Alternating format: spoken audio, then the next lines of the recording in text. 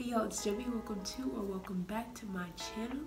Today's video is going to be all about organizations, how I prep for my school week, how I prep for my days, everything from my macro level to my micro level.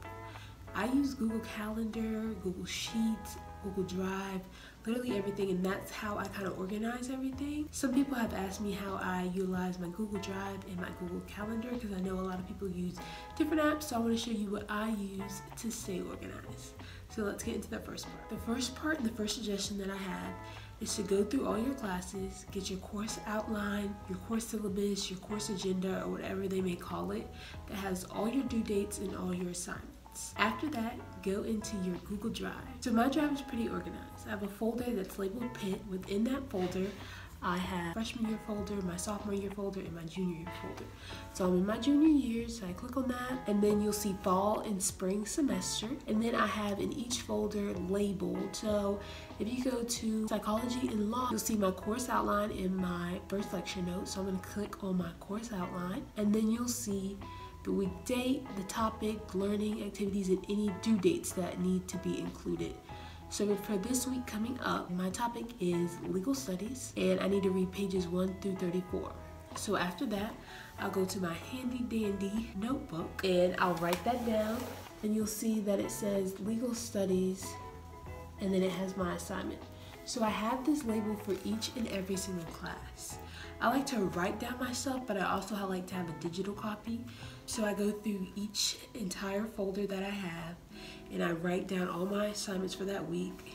I label it week 2 coursework, and then I put the Sunday date to the next Sunday date, so I know what I need to do from Sunday to Sunday. Also, these are pretty easy to make. If you want to make a new folder, you just go to new, create folder, and you can label it PIT if you want, or PIT band, and then press create.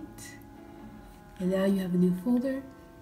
And then you can also drop files in here. So if there's a course syllabus that's like a PDF, all you have to do is download it to your computer and then drop your file here.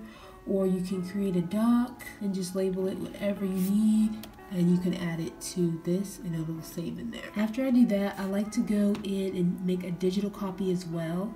So these are all my courses, and then I just have these sections labeled assignments, readings, discussion boards, papers, and if I have any exams and everything. And then I'll go ahead and fill all of that out for each and every day. This is more like a day-to-day basis, so if I had a class on a Tuesday, I would put the assignment on this Tuesday just to break it down just a little bit more.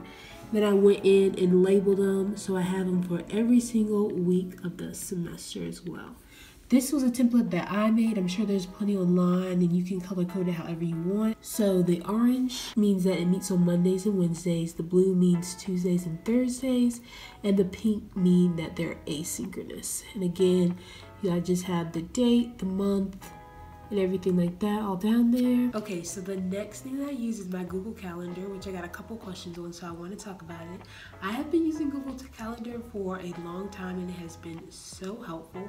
Google Calendar is super easy to use, super friendly, super customizable, and everything like that. So what I normally do, that's how I plan out my day to day, like second to second, hour to hour. I know what class I need to be in, where I need to go for work, what time I need to go to the grocery store, or what time I just have for my free time.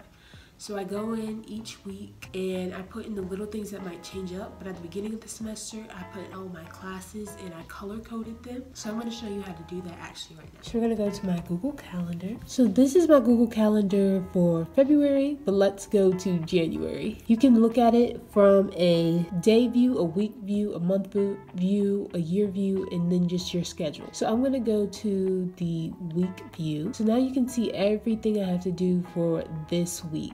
All of these are color coded. So this is today. I have a COVID test at 9 o'clock.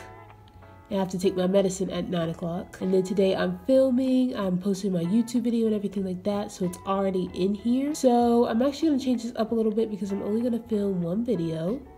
But I also have basketball practice. So I'm gonna show you how I put in all of my daily day tasks. So I practice at 1:30, so you're just gonna click on it.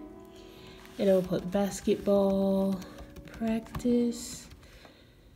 And then I'm going to color code it. I always color code mine down here.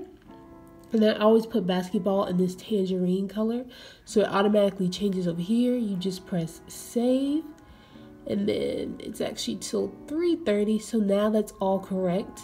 It's not going to repeat or anything, but the event is saved. So if I want to customize this a little bit more, I go click on basketball practice, and I press this little edit button up here. And then it puts does not repeat, or I can make it repeat every Sunday. If I had this basketball practice every Sunday, I can do it monthly on the 4th, or you can customize it to however you want. You can also customize the notification. This is what I use that I find is so helpful.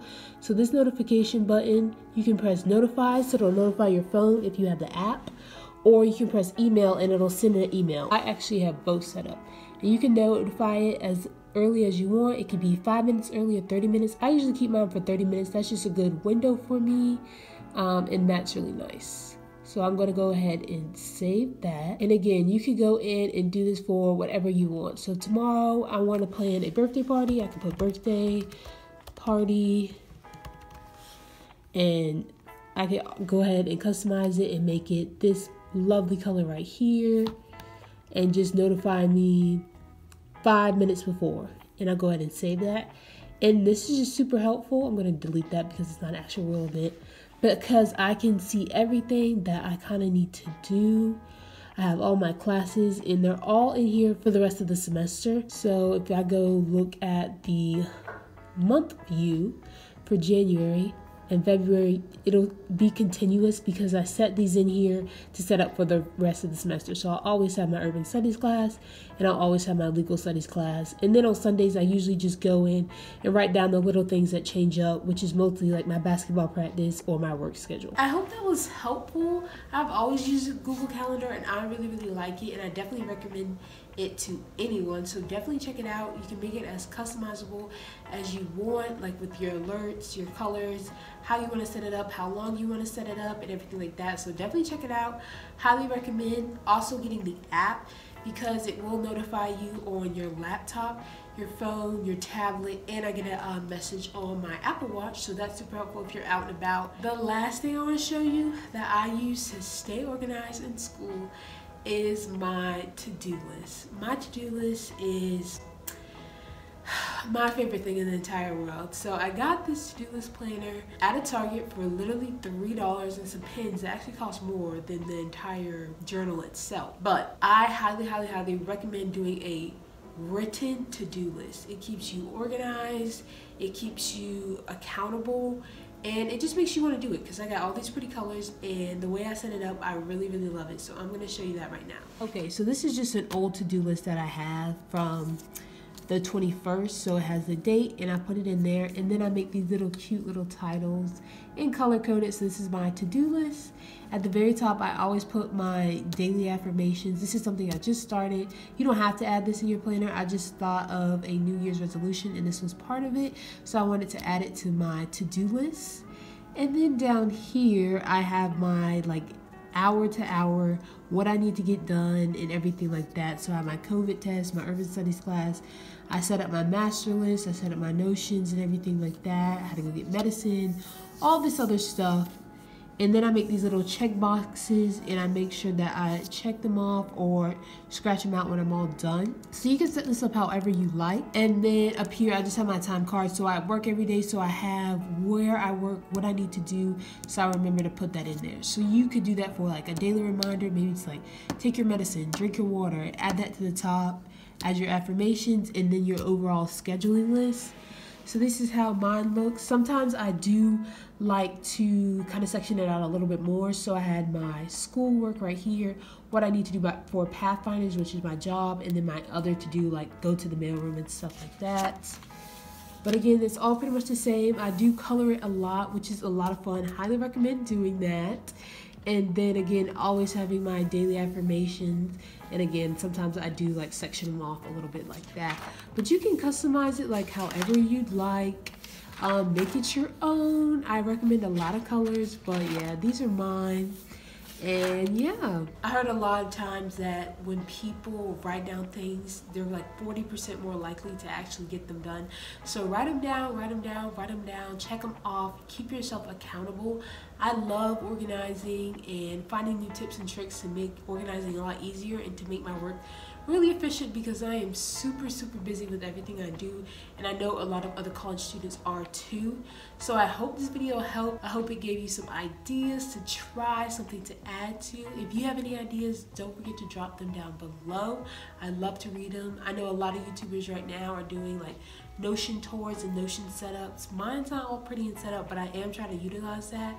And if I do and I find that a little bit more effective, I will show you how I use that too in another video. I'm super excited to plan. I feel like planning is so much fun.